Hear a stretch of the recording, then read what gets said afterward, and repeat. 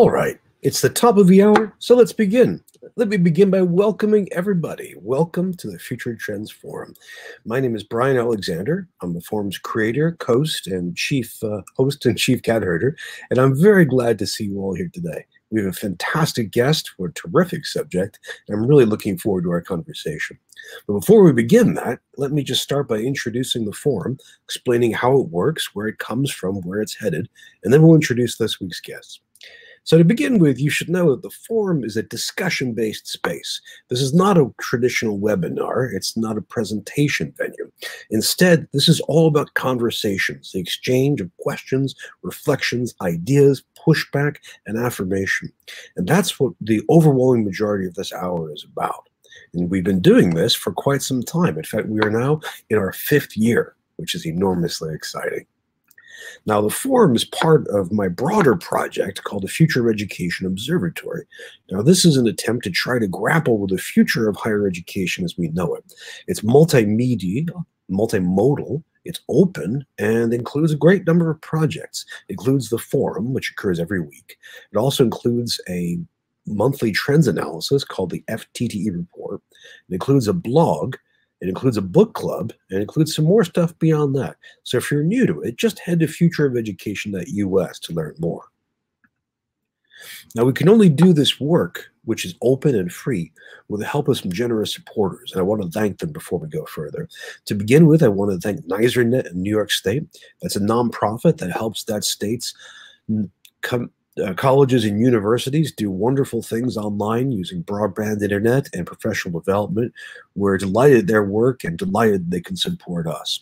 We're also grateful to Shindig for making available the technology we're using right now.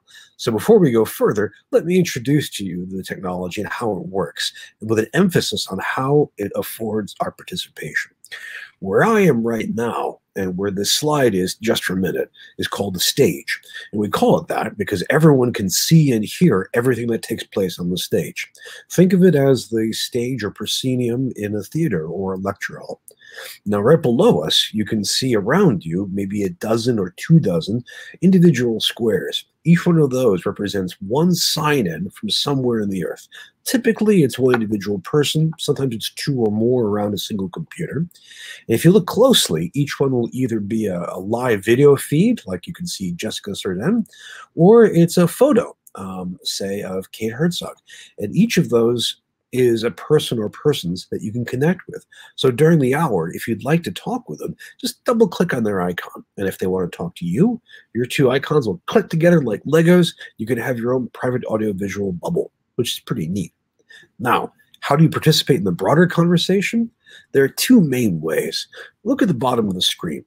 You should see a few different buttons lined up there. One of the buttons is a question mark. Another one of the buttons is a raised hand.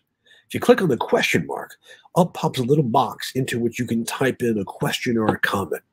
And I will read those on the screen out loud so everyone can hear them, and I'll flash them on the screen so everyone can see them. Now, that's a good way to share a question if you don't have a camera that works. Now, if you do have a video camera that works, part of your laptop or your phone, and you're in a place like I am right now where you can speak freely out loud, press the raised hand button. That tells us you want to join us up here on stage. And when the time is right, I'll beam you up on stage. It really just takes 2 presses of 2 buttons from me. And you'll be able to ask us questions face to face. In fact, up here, we can hold up to 4 people at a time. So there can be the guest, there can be me, and 2 of you for a kind of pop-up panel. And that's kind of the maximum benefit of video conferencing technology. So those are 2 of the ways you can communicate with us on Shindig. And we're really grateful to the company for letting us use the technology. We're also grateful to our supporters on Patreon. If you don't know Patreon, it's a crowdfunding site like GoFundMe or Kickstarter. It lets people collaboratively kick in money in order to keep a project going. In this case, it's our project of exploring the future of the university. People contribute as little as $1 a month to make sure that all the machines are on, all the lights are glowing. Some people contribute as much as $10 or more, and I want to thank them here. We have more than 100 sponsors, but these are the top ones. Folks like Matthew Trainham, Chris Johnson, Paul Henley, Erwin DeVries, Jeannie Kim Han, Corey S., Lisa Pritchard, Colleen Carmine, Laura Armour. We're really grateful to them for their support, and you can join them. just go to patreon.com/Brian Alexander. So that's who supports our program. That's how our program works. Now let me get to this week's guest. I'm absolutely delighted to have Sabrina Manville here today. There's a backstory to this I want to bring up. Sabrina she's one of the co-founders and leaders of Edmit, which is a Boston-based consultancy. Last year, they produced what I call the most dangerous report in higher education, the single most terrifying document produced in American academia. It was an analysis of the financial health of colleges and universities. They built up a model and applied it in the real world to a bunch of colleges and universities, which then turned around and asked them in legal language to not publish that report. It's quite a story. With a lot of implications for how we do higher education operations and strategy. I'm delighted that we can have Sabrina here to talk to us about the report. And as we go, I'd really like to hear your questions, your comments.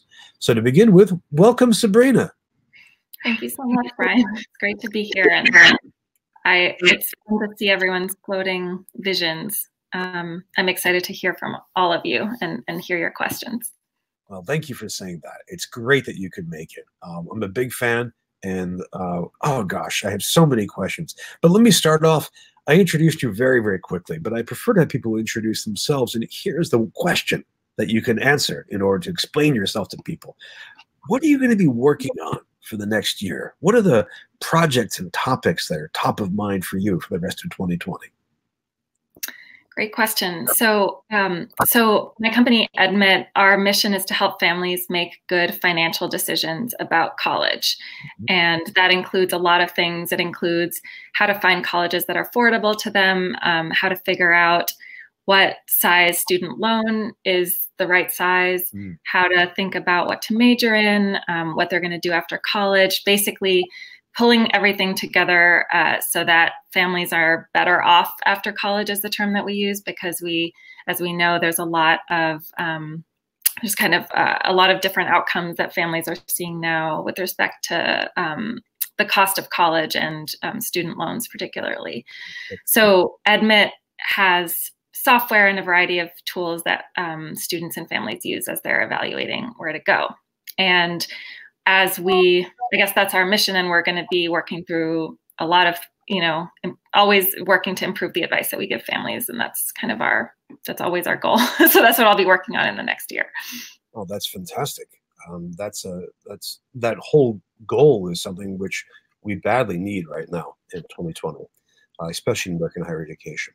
I'm not just saying that as a father with the youngest child in university. Okay. Yes. I'm so glad you work. Yeah. So let me ask, some people couldn't make it today because they had conflicts, and they gave me some questions to share right away. And one of them I wanted to share was for this, what I call the most dangerous report in higher education. What was your strategy behind this? I can see it fitting into Edmit's mission of trying to better fit individual students and families with the best institutions. But tell us more about your thinking. What was the plan? What was your philosophy? Yeah. So this really started as an internal research question. As I've said, we've focused on financial aid and how it works, student loans, salary data. But we started to get some questions from families, and we're based in Boston. So, there have been several high-profile college closures in New England in the past few years. And we started to hear from our customers asking whether the financial health of colleges was something that they should be considering as part of their college search. And it was a very fair question, but we didn't have an answer to it. And that caused us to say, well, let's do some work here and see if there's something that we can glean and something that we can incorporate into our advice. So it really started as an internal research project. I think many of the people on the call probably read the article that summarized the methodology, but essentially we dug into data from iPads and also 990 forms and looked at what are the biggest correlations with basically revenue and expenses, and whether a college will have money to fund its operations, going forward. And when we did this analysis, we came out with a statistical model that used, the data that we have historically to project into the future. When would a college's revenues, or when would a college's expenses basically outpace its growth in revenue? And the point at which it did not have any additional unrestricted assets to fund its operations. So pretty simple stuff. But we could see, what's the lifespan of a college if nothing changes, right? If the trends continue, when is there trouble from like a financial cash perspective? And our plan was to actually publish this as a data set and a model on GitHub. So we knew right away that this wasn't something that would immediately go into the hands of families. Because and I think this is a really kind of useful conversation that we can have, like, how do you present that data in a way that has enough context behind it, so that you're not, turning people away from a college that could be a good fit for them and could be, stable. And so we wanted to really kind of open up the conversation with other researchers, have people, look at our data, contribute to it, suggest improvements to it, and kind of have like a living, breathing a research project in the community. Because what we found was a lot of the work that's been done in this area is happening behind closed doors, and there's been always a lot of resistance to sharing it with anyone that's not kind of in that room, including people like us. And so our hope was to have something a little more open start to happen. And then obviously that was very threatening to some players in the space. And given that this isn't our core business as a company, we're a small company, we kind of chose to not publish the data just to not just to avoid potential protracted legal battles. And so right now we're kind of working on a few other ways to collaborate on this problem.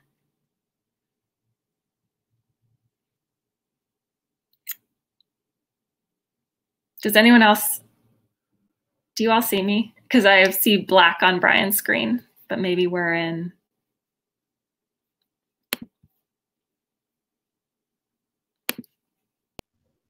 Sabrina, can you see me now? Okay. Can you see me now, Sabrina? Yes, you're back. Very good.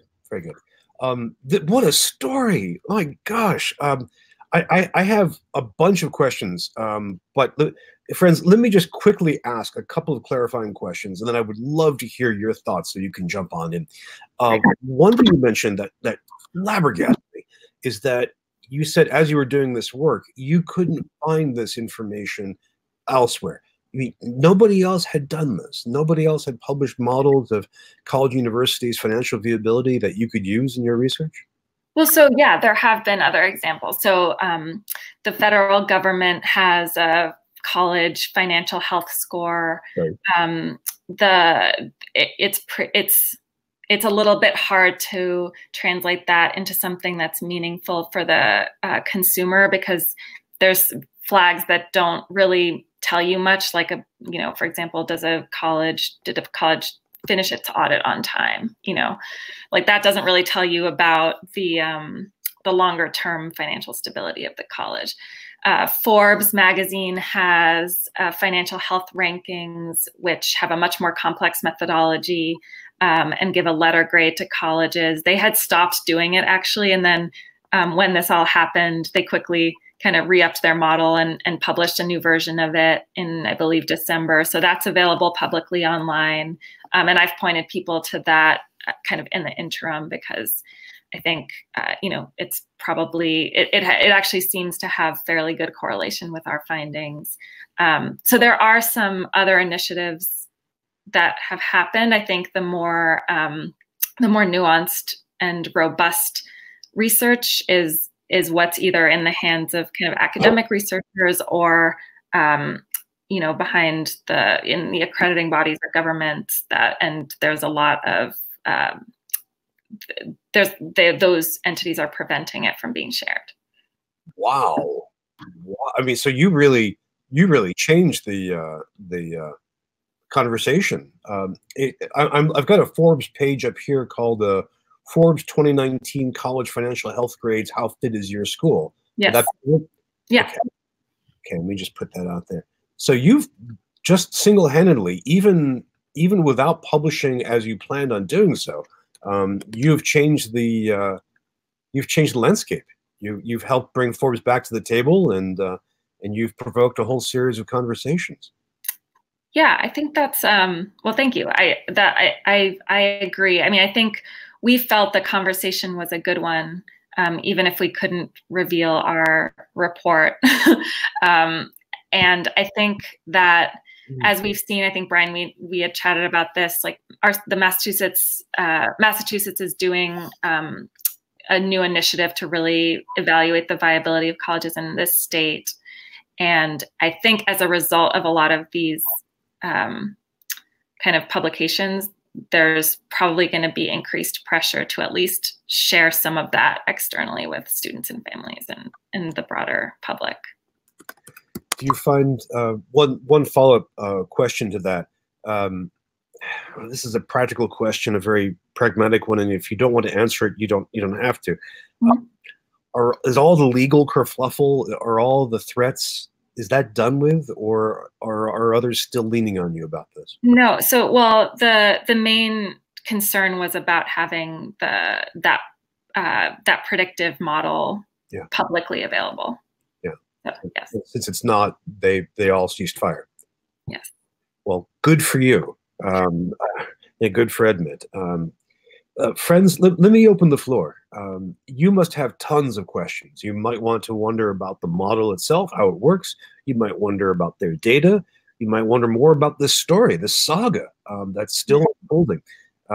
Please, if you want, either click the raised hand icon, and I can beam you up on stage as easy as can be. Or if you want to type in a question or a comment, just hit the question mark and type it in, and I'll put it up.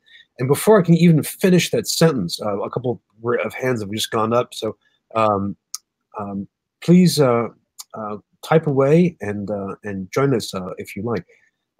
While people are doing that, I do see some chats. Oh, great. Oh, great. Well, let's respond to one of the chat questions. Well, so Lisa asked, so why is this report so dangerous? Which I think is a very fair question. So because the Forbes thing exists and Forbes didn't get, sued, scared out of publishing it, I think the one thing I can see was different is that we did predict that years to close. So there was a more concrete kind of output of it than just a financial grade. And I think obviously that's it's a little bit of a riskier thing to do, to say, you've got 10 years to live. But I think that was the way that we felt we could make it meaningful to a student who was looking at this. The same way that the federal government flag doesn't have that context, like, what do I do with that information, right? Yeah. And so I think that's why it was perceived as more dangerous. Zachary's question, are colleges not legally liable to the students? No. And so I think we were really coming at this from the perspective of how do we advise a student? And I think that's really woefully overlooked in this conversation, because the fact is that even if first of all, if the college closes while you're there, we've seen plenty of examples recently. Transfer credits don't happen. You might be shifted to a college that doesn't have your desired major, that's farther away. So there's real financial costs. You may be less likely to graduate because there's a big interruption in your studies. And so there really are real financial costs to a student and their family, if the family is contributing. On the other, please go ahead if you found one.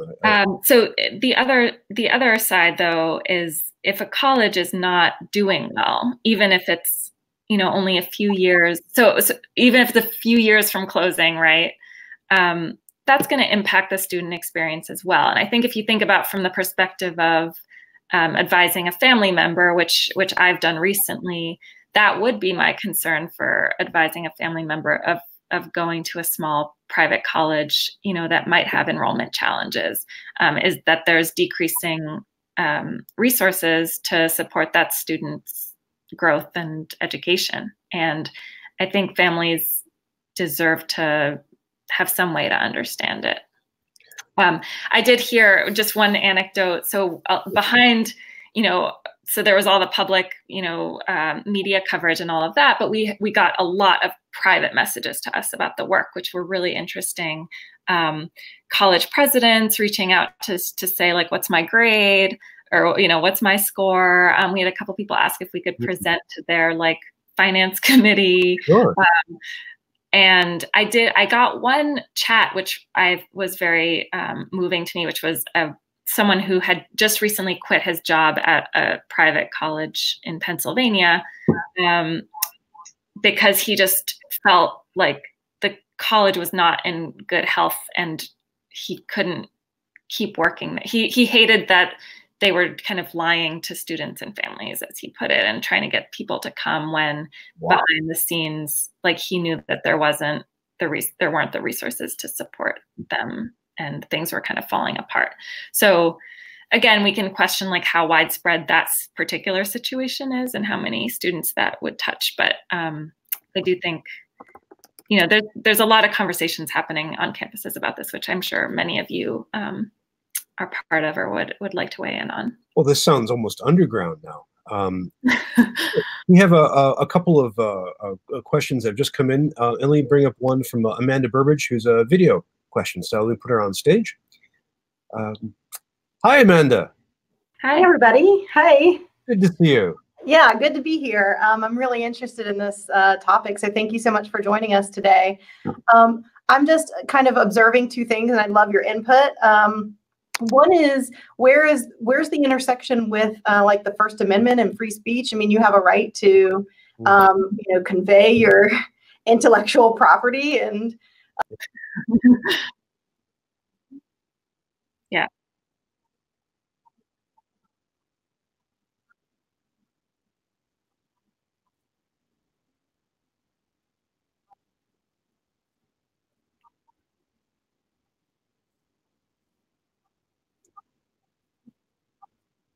Mm-hmm.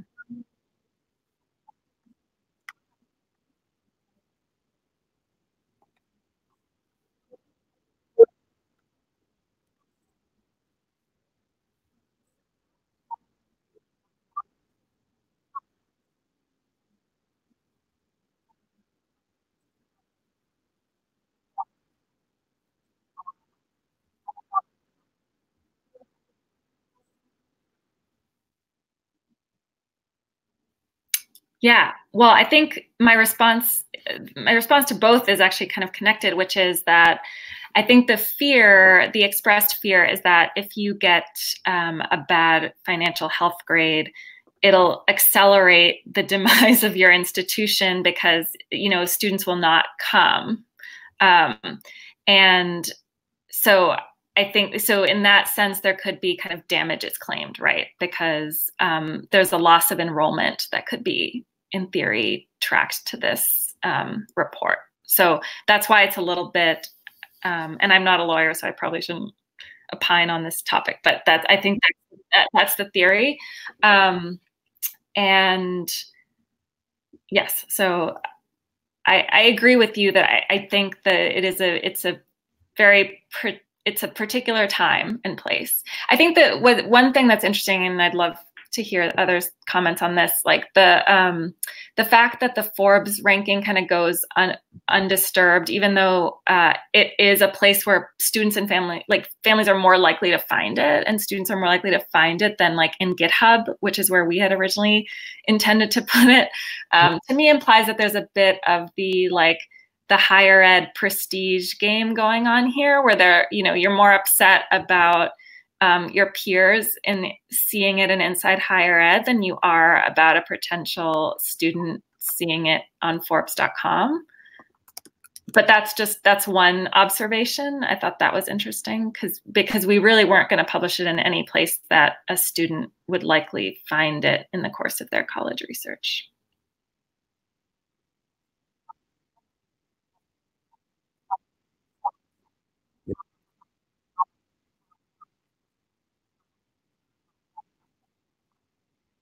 Yeah. It's a great question. Thank you, Amanda. We have a couple of other questions that have just come in. So let me bring up Greg Schuckman from the University of Central Florida, where here he's the Associate Vice President of something. Hello, Greg. Hi, Greg. Hey, Brian. How are you? Sabrina, how are you? Good to see you. So Nathan Graw did his book.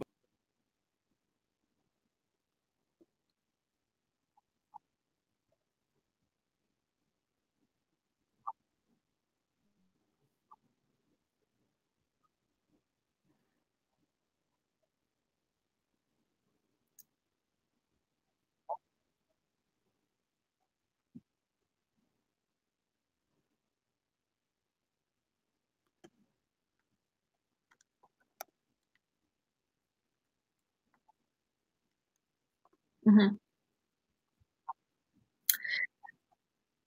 Yeah, well, that's a great question. I should have mentioned it. We actually left public institutions out of this because of that X factor of state funding. I think it would just be a different animal in how to project it, because I think there are more people willing to swoop in and save the college in the case that it isn't doing well than I think in the case of a private institution. So we really focused on privates for this round of research, but I agree that the issues are widespread in the public sector as well. I don't know, what do you think? being at a public institution, like what would be the way? And actually, I should have mentioned there is a book coming out, or it's about to be out, called The College Stress Test, yep. Which is and maybe someone involved in that book is on this video call, but they have a slightly different methodology, but also look at public institutions and state appropriations as an input into the model. And they do not name names in their book, which I think is another difference. So the book is meant to be like as I understand it, a handbook for what are the things to look at to evaluate the health of your institution. So this is it's a how-to, not a what was done kind of book. This coming with, yeah.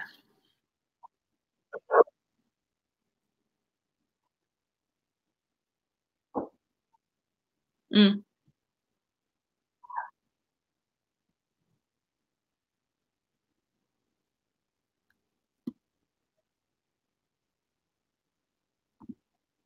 Mm.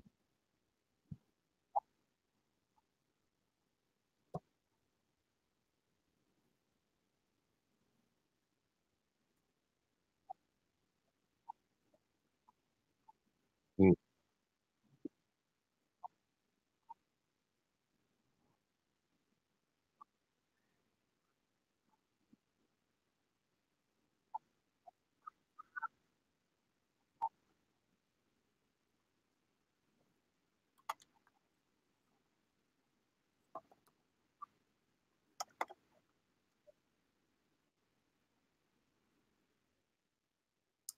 Well, that's a really good point. And we have a bunch of questions. I just wanted to mention a fantastic book, The Great Mistake, by Field. It's the best book I know of about public funding of higher education in the U.S. Chris is a brilliant guy. Thank you for the brilliant question, Greg. Yeah, thank you. And stay warm. We have a ton of questions that have come in. Let me just bring in some of the text questions that are really, really interesting. This is from Robert McGuire, who says, without naming names, can you say if freshmen are putting down deposits now at schools that you can predict won't be around in 4 to 5 years? Hi, Robert. Okay. I know, Robert. Okay.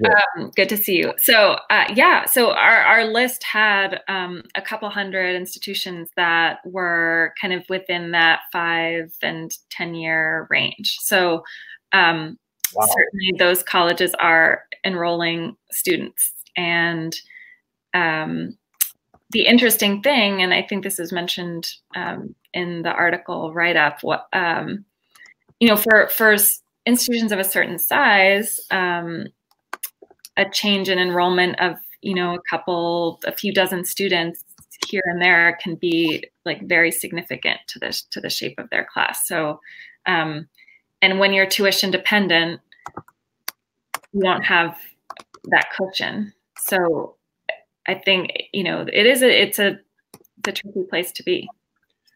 I just want to repeat that thing you just said, because that just flabbergasted me. In your list, there were a couple hundred colleges and universities that might not be there in 5 to 10 years.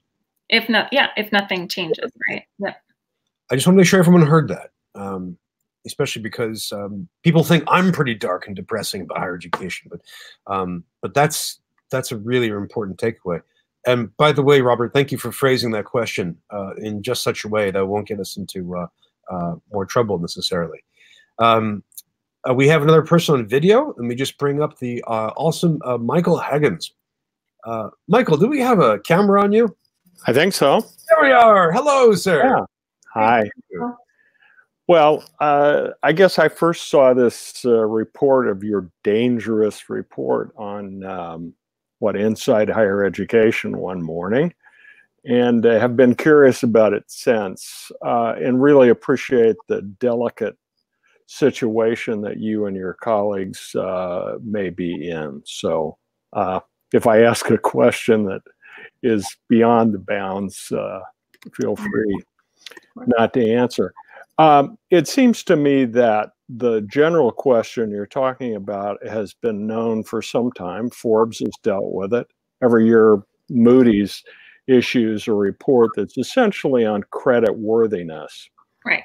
So let's talk about, if I'd ask you to talk about the other variables that are in your model. Mm-hmm. You can't tell me you don't need to tell me how they're weighted, but what are the other variables or general characteristics that you see when you scan all of the institutions? So what we found was that the factors that were most significant in predicting revenue and expenses were tuition and tuition discounting, the size of salaries, so kind of which is because that's the biggest cost bucket for any institution. So, you know, how much is the salary line item? And also the return on investment of their endowment portfolio. Mm-hmm. And so there's a bunch of stuff that's probably intermingled with those factors, like the size of endowment probably correlates to the return of the endowment, the enrollment trends and discounting. I would assume, and I'm not the researcher, so I'm kind of hypothesizing here, but I think enrollment size and trends would be kind of linked with tuition and tuition discounting. So those are the key things that would just contribute to the cash situation. And then we looked at unrestricted net assets, which is basically anything the university could use to supplement a loss or to sell. Right. Right. Talk for a moment, if you can, about the size of the faculty compensation. Mm-hmm. And how that might have varied, because of course these are basically people operations. 87 to 92% of all of their expenses are in personnel. Right. Well, and I think that's basically, so that line item is basically the biggest factor in the expenses of the institution. I understand. Yeah. Yeah. And so looking at the trend in that line kind of can be used to forecast trends going forward. Mm-hmm. Well, one final follow-up question on size. It does seem to me from some previous studies that were done, I think there was one in Kentucky 7 or 8 years ago on predictive elements that had to do with the closure of colleges. Mm-hmm. And consistently in that report and others of its sort is the scale of the institution. That is how big it is. Mm-hmm. That it becomes increasingly more difficult to maintain operations when one falls below a certain critical mass. Yeah. And for public institutions, that number, I say, not you, I say, is somewhere in the 5,000 to 6,000 range right now. Mm. For smaller for private institutions, it may be 2,000. Institutions that are below 1,000 are increasingly fragile if you talk with, well, at an anecdotal level. So I haven't done the kind of analysis that you've done, but I can say at an anecdotal level, below those levels, these institutions are just incredibly fragile. I think it just makes intuitive sense, right? Because you still need to support the overhead and the fixed costs that aren't super scalable. And like I was saying before, if you have such fragility where, you know, a few different, like small numbers of changes in enrollment can really impact your entire financial outlook, that's much more likely to happen at a smaller institution. Right. Well, thanks very much. No, yeah, thank you. Oh, these are great questions. Thank you. And stay warm in Georgia, Michael. You bet. We have, friends, if you are new to the forum or you haven't been here for a while, this is the kind of conversation we have. Freewheeling, coming from multiple points of view and from all kinds of different geographical backgrounds. Speaking of which, with pleasure, I would like to bring on the stage a former student of mine, the awesome Mark Kozitska from Penn State. Hello, Mark. Hello. Thank you, Brian, for the introduction. And yes, Brian knows that my questions can be a bit off topic a little bit, so please bear with me. But one of the things I've been really kind of fascinated by, and this reflects on some of the work that I've done with Brian as well,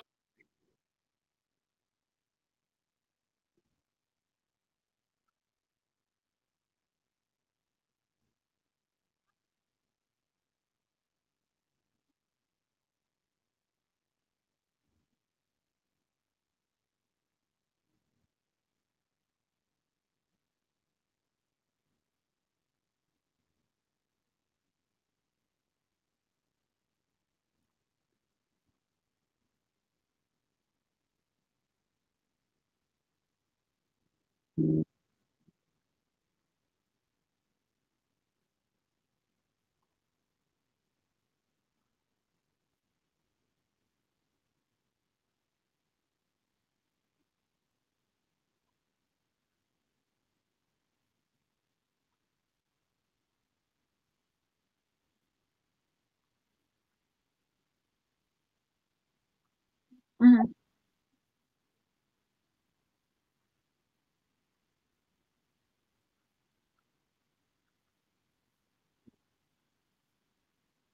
Mm-hmm. Yeah. Great question. So Edmit currently focuses on the traditional student. So we work primarily with high school students and their parents. Most of them are dependent students, which I'm well aware is kind of a shrinking portion of the higher ed landscape. My previous job was at SNA2, so I'm very familiar with the audience you're discussing. And my answer is that I do think that even the traditional student is hyper aware right now of this question of ROI. And I see that in the questions that we get and the kind of the content that we have that people go visit. Anything to do with major and career and kind of salary is very top of mind. And I think that's because when education feels very expensive, you're less willing to take risk. And so you want to mitigate that risk by, you know, studying something where you know you'll get a good job afterwards. So I do see that mindset very much top of mind for people in a way that I don't think it was 10 years ago. But we'd love to move into the adult learner population also to do kind of non-degree certificates and things. I think there's an even greater need for Edmit in some of those cases. Less data though. Yeah, thank you. That would be awesome. Thank you, Mark. Thank you. So you heard it here first, that Edmit will conquer all of higher education step by step. More questions that are just coming in left and right. So let me just bring another text question, which I'll flash on the screen for you. And this is from Doyle Friskney, who asks, loss of enrollment versus full access to information to ensure students making the right financial decision on student loans. Which is ethical? I think that's a good question. I mean, I think it is an ethical question, right? Because when a college goes under, obviously the students are impacted, but then there's the faculty, there's the community. So one interesting thing we heard was we heard from a foundation who actually wanted access to the data so that they could figure out who to fund. Because for them, they believe that in their state, a lot of communities are served by these smaller institutions, and they want to, you know, direct grant dollars to the ones that need more financial assistance. So, like, I don't think that the bottom line is always don't go to this college. I think that there's definitely an ethical case to make for increasing support to many of them, and especially because I think there's also going to be a correlation between the population that's served, right? So when you're trying to serve a more difficult to serve population, likely you're spending more to serve them. And so, you know, those institutions kind of have greater challenges and probably are worth keeping around in many cases. It's a great question and a great answer. And it actually keys off into another question that just came in. It's a brilliant question because it's from a librarian. So I'm going to bring this up on stage, or on the screen, right? From Kate Herzog. How does the rise in e-learning figure into the future of small private colleges? That's a great question. I don't know the data on this. Brian, you'll probably know it better than me, but like what do we see in terms of, obviously online enrollment is growing, but is that trend true at the smaller private schools as well? Well, it started from a very, very low amount, and small private colleges, depending on them, most of them have been very, very slow to engage. So, you know, they can, if you're starting from 0, 1 is a big step, right? So I think they've been slower. I mean, you mentioned Southern New Hampshire University. Of course, it's a public state university, and those are the ones that have been really taking the lead. SNU is actually private. Oh, is it? Oh, my mistake. My mistake. So SNU is actually a small private college that was able to leverage the online model. My mistake. So then that's definitely an exception. It's a common misconception. And given the name, right? I mean, so that's, but that's an exception. Most liberal arts colleges I see are very, very tentative about this. They prefer the face-to-face. My wild card here may just be that they may respond to the coronavirus, either if they have a high number of international students and they push more online, or if it does have an outbreak in the US, then that might be a push forward. Otherwise, it's still pretty slow. It's a fantastic question. And we have more questions that are just piling in. So let me just grab our awesome longtime stalwart fan, Tom Hames from Texas. Tom asks a great question about this. Why isn't this getting mainstream media attention? Well, you know, inside higher ed, you know, it's pretty good. It's a good question. We did, trying to remember if there was anything that was more mainstream. I assume that mainstream media would be very interested if the data itself came out, not so much in the kind of hullabaloo around it, right? Tom, do you want to say more about that? Tom, I don't know if we may have lost your audio. I'll come back. I'll come back and bug him in a bit.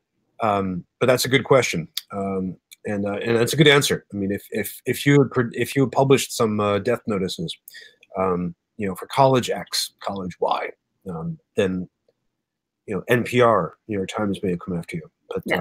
But let's so that's quite a.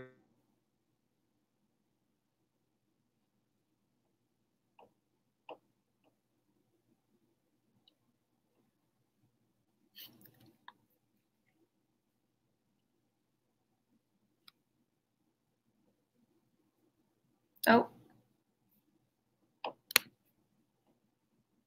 I think we lost. Did we lose Brian again? Hi. Do you want to share your question? Sure.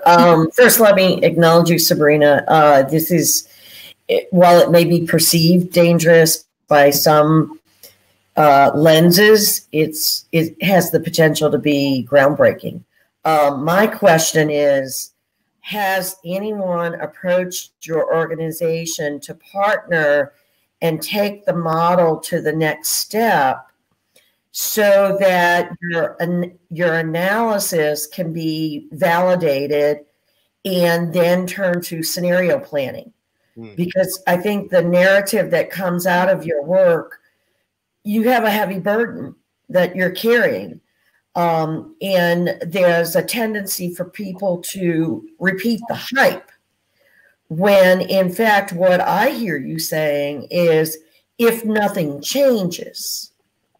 So what becomes available in your model, if people don't try to hide it, is for CFOs to use it as a relevant and effective tool to do scenario planning, much like a Monte Carlo approach in individual financial planning. Yeah. Now, that's the responsible thing to do, is don't remain static in continuing to do the things that have worked for the last 50 years. But now our challenge is to put new opportunities in place. Yeah. Has anyone approached you about that next level of modeling? Yeah, we've had some conversations about it. I mean, we'd love for someone to kind of take it on as their own, and we haven't found the right partner for that yet. But I do think that would be the next step. And we're also, you know, we're not an advisory company to colleges, but obviously that would be great if someone wanted to do it. Right. Yeah, I would hope that colleges would have some of those financial models, but maybe they don't from what we heard. Yeah. I don't know what you're an executive director of, but if you'd like to chat about it afterwards. I would. The Web Study Foundation is committed to seeing higher education overcome the obstacles that they're constrained by. And so, yeah, worthy of more conversation. Thank you. Thank you for your commitment. Thank you. I'm so glad to make this connection. The forum is a networking and community environment, and we're just delighted to see those kind of connections. We have another video question that's just come in. Let me bring up Jessica Surden. And let's see if we got you. Hello, Jessica. We need your audio. Let's see if the connection works. Hi, Jessica. Hi. Oh, we can't hear you. Yeah. No, I can't hear you right now. You're not muted on this end. Well, if you can go back to the question mark and type in your question, we'll bring that up. Thank you. Thank you very much for coming.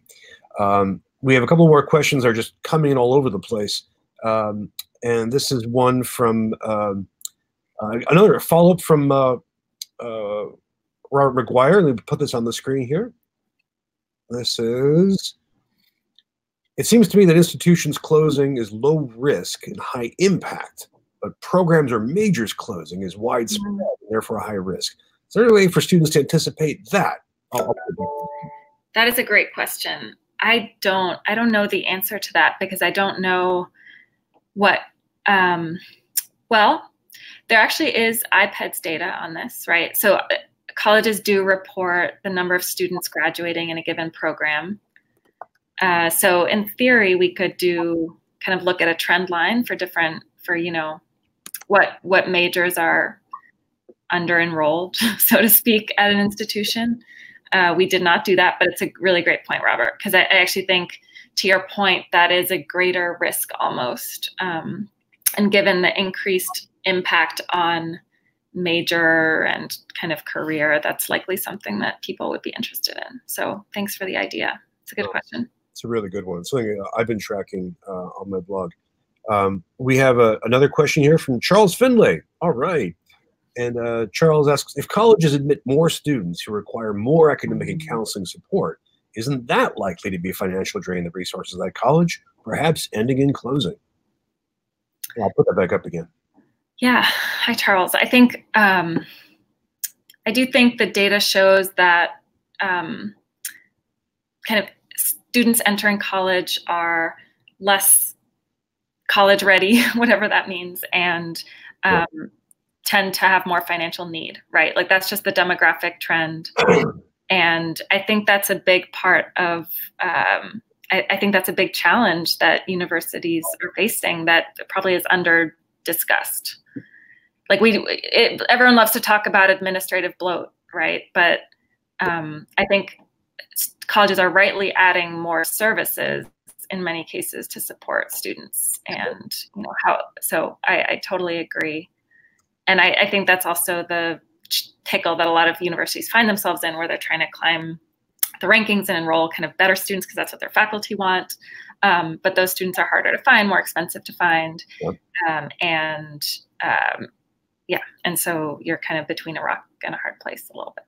Well, not to come back to the wild card, but coronavirus may make it more difficult for American colleges and universities to import more international students.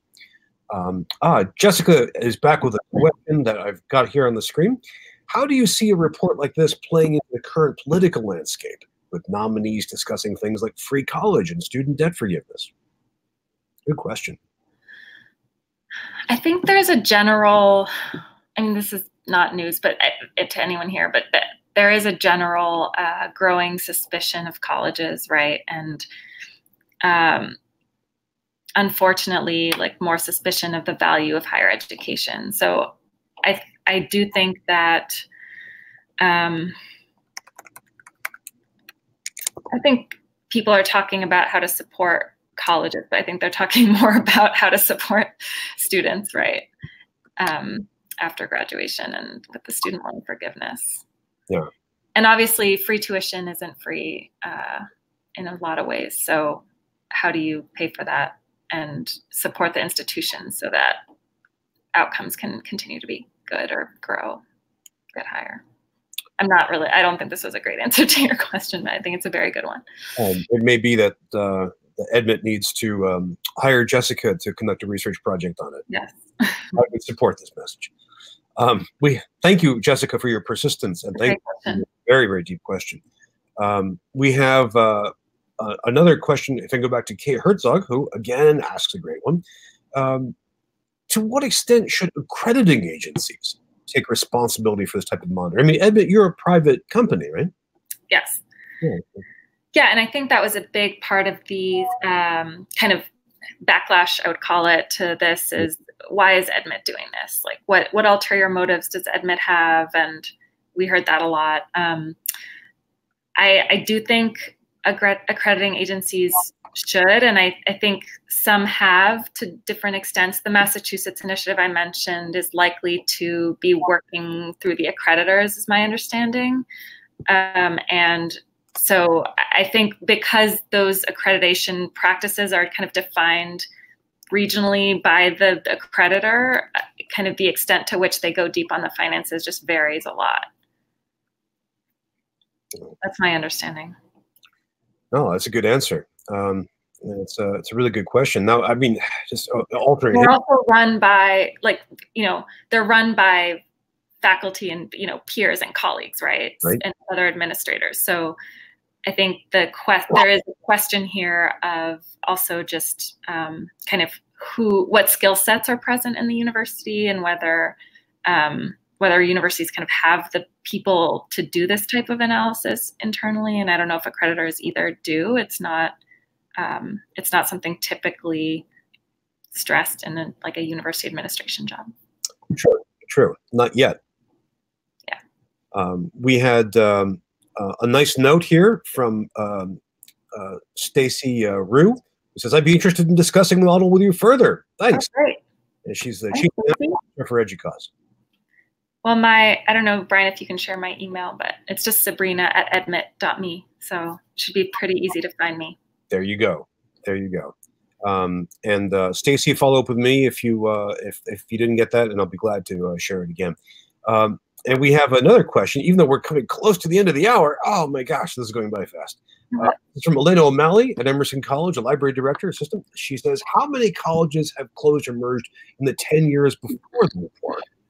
And was the 200 number that you identified significantly higher than that?" That's a great question. So the question is are the closures accelerating?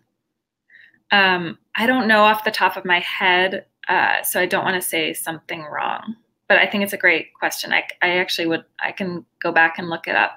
I will say that before we kind of finalized the research, we looked at we looked at recent closures and whether the model would have like predicted those, and we found a lot of coverage about some of our more kind of unstable, some of the more unstable institutions we found had been like local press had covered, you know, these colleges are struggling, or so we did find a fair amount of validation, and in some cases like they had actually closed more, you know, in the last year or so. So. Oh, that's a good point. These questions are fantastic. I'm just really, really enjoying this. We also have one more question from someone who can't be here, but they asked, how can we strengthen these wake-up calls discussions with college and university trustees, especially the small ones and or the ones that have fewer financial resources?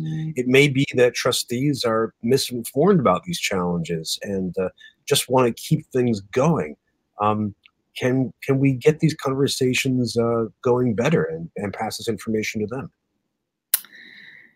I think that's exactly right, because there isn't really the same sense of fiduciary responsibility that you'd have, you know, in a corporation, and there aren't regulations about how much cash you need on hand. So notably, our report kind of said you would go out of business when like the lines crossed, but that doesn't include anything to teach out the students that are currently enrolled.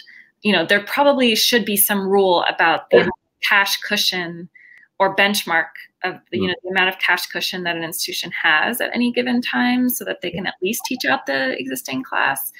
And that doesn't exist. And so I think pointing to the boards and trustees is really interesting. Again, I'm not sure how to do that outside of a regulatory framework, but it seems like the right question to ask. Maybe simply on a consulting basis too. Yeah, but how do you got to get to everyone? Scale. I mean, that's 1-to-1. If we turn Edmit into a behemoth with 1,000 consultants, maybe that's the goal. But we're coming up. We are terrible for you in many ways. We're just giving you all this extra work to do. And I feel bad in part because we are at the end of the hour as well. So it really did. And let me just say, first of all, thank you so much for being so open and candid and sharing all this great work with us. I really, really appreciate that, Sabrina. Thank you to everyone for your questions and your nice demeanors. The forum is a good place. It is. Good people. Well, let me ask you just one quick question. What's the best way to keep up with you and with Edmit? What's the best way to do that? Well, my Twitter handle is just my name, Sabrina Manville. Our Edmit, you can follow Edmit as well. That tends to be a little more kind of student-oriented material, but you can look us up on LinkedIn and Twitter and Facebook if you'd like. And me personally, Sabrina Manville on Twitter. Very good. And if anyone wanted to email you, it was Sabrina@edmit.me, right? Yes. Oh, fantastic. And we just got a couple of comments and questions that came in. They all say, bring Edmit back soon. So you have more fans. Thank you. Thank you once more. But don't go away, folks. We just have to point out for the next couple of weeks what's up. Let me just thank you again for these great questions. It's just a real pleasure to watch the Future Transform Brain Trust at work. Next week, we should have Mary Churchill here from the University of Venus, a long-time Inside Higher Ed commentator who does great stuff about the role of women in academia. We're really looking forward to that. Our Future Transform video archive we have not added to it for a couple of months because of backlog. We're about to unleash a whole bunch of new videos for that. So keep your eye on the archive. If you want to keep talking about these questions, is it ethical to release this information? How can we best inform students and families of making these kind of choices without blowing up higher education? We have great places to talk about this. We have a Slack channel, we have a LinkedIn group, a Facebook group, and of course on Twitter using the hashtag FTTE. Once again, thank you all for coming. It's been delightful talking with you all. We'll see you online and we'll see you next time. Thanks again. Bye-bye.